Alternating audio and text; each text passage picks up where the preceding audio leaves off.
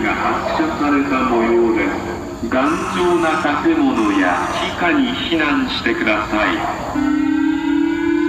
It's 6 a.m. in the morning. It's rudely awoken by my phone going and vibrating and going mental.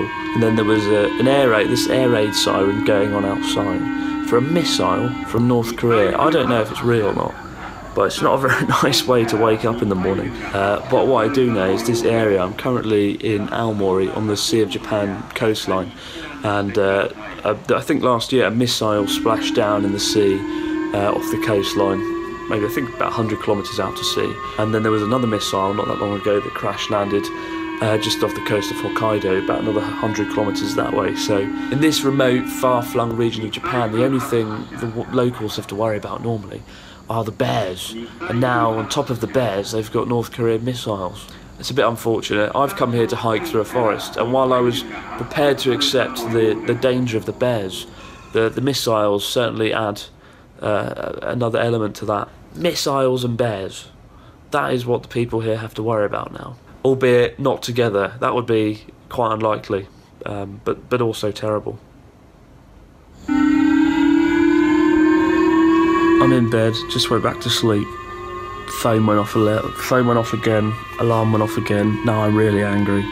The emergency alert said the missile flew overhead though, so I better look that up.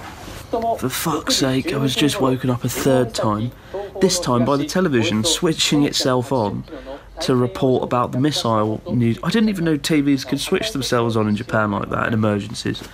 Probably makes sense, but it's so annoying, and now I've got to get out of bed and switch the TV off, for fuck's sake.